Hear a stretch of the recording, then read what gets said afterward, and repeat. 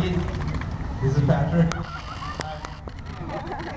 And we're playing a little show just down the road, and we decided that it would be cool to come by and get abducted with you guys. I noticed a lot of people called us out as well, so we figured that why not join the cause.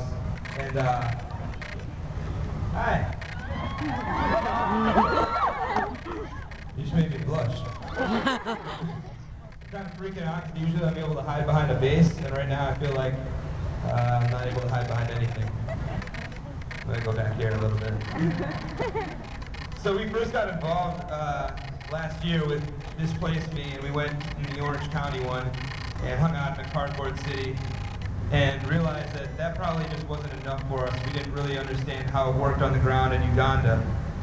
So we decided to go to Uganda to film a video. And originally the idea was to go to Uganda and have kind of Fall Out Boy meets Uganda documentary style video. But when we got there, we realized that that wasn't going to be nearly as dangerous or as informative as actually creating a narrative in Uganda. And so we came to that conclusion based on the idea that people are the same everywhere across the country, across the globe. It just matters what longitude or latitude you're born in. And you saw the same feelings, the same love, the same interests, the same smiles, the same sadness that you saw anywhere else. And we decided to do a video that was kind of a Ugandan love story, but it involved, I guess, some of the situation that was going on down there. And it was based on a basic narrative that we were told. And we put that video out, we went to Uganda. I felt a change inside me that I had planned on feeling a change. I was like, you know, you go to Africa, you're going to change, something's going to be different. But it was something that I probably couldn't explain to anyone who hasn't been there. And I have a hard time expressing to my friends in general. But earlier this year, I had, well, 5 months earlier this year, I had a son. And give it up for babies. And I was talking to my mom. And we were talking about him in general and kind of how I was a jerk when I was a little kid, and not really, we didn't go too far into that, but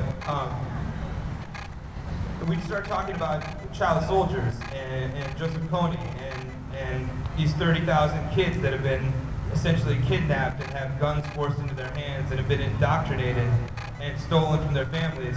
And my mom was like, well, if a kid can't grow up as a kid, how could you ever expect them to be normal? How could you ever expect them to have a regular life? And I could only think about that in relation to my son. And I was like, I don't think that there should be any child on earth that should have to go through that or be a part of that in any way whatsoever. So that's how we decided that we wanted to do it. That's how we decided that we specifically wanted to be involved in today. And I think it's awesome that all you guys showed up here, because it's hot as hell here.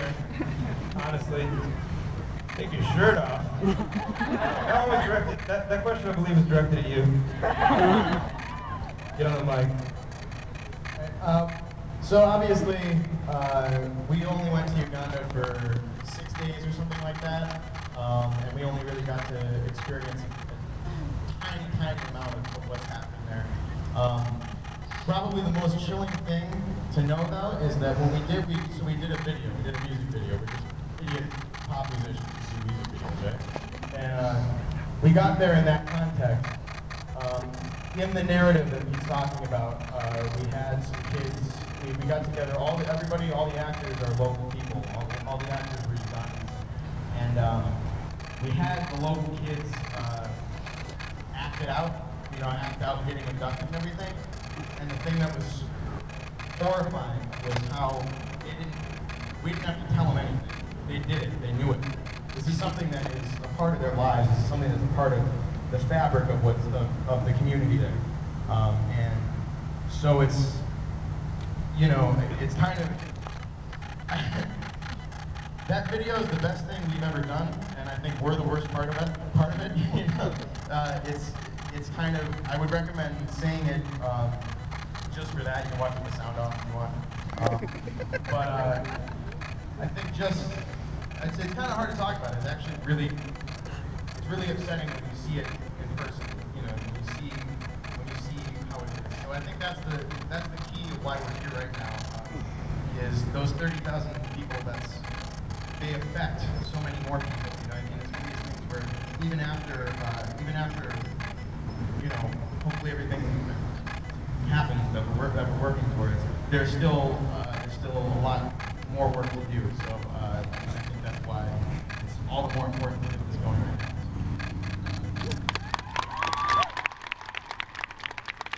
So we've, on this tour we're on, we brought an Invisible Children booth out with us. Our buddy Alex is there with us every night.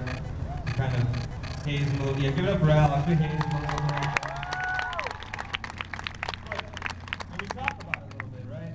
And we started getting reviews where people were saying, you know, don't get too deep into the political stuff. Your audience is either too young or too dumb to understand what's going on. And you should just stick to the music. And the thing that I thought was the scariest thing about that statement is this is a person that's part of a generation that's probably a little bit older than mine, and my generation's probably a little bit older than most of yours. But this person is sitting here and telling you to be complacent because they think you're too stupid to understand the messages and the words and the photographs that are coming out of these places. And this is the generation that will actually make the change. So, yeah. I have a couple inappropriate words that I said in my head to them just now, but assume what they would be. Anyway, that being said, I think that it's awesome that you guys are all here, but I think that it cannot stop here. We need to make sure that we take cameras and take them outside of places like Los Angeles where they follow douchebags like me around, and take them to places like Sri Lanka, and to Burma, and to the Congo, and into northern Uganda.